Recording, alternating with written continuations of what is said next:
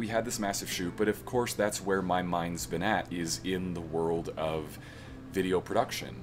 And every time we do these massive shoots, because we've done classes and trainings and courses and all these things, you know, for online video production, I feel like the people I'm recording are the smartest people ever right now. You know, the people who are going after creating online courses and taking the chance to say, and it's not like it takes that long. We're taking a couple days to put something like this together, but the people who really go for it, and then they have this online course, you do it once, and now you've opened yourself up to a world of sales, or you could call it passive income. People are really into that term.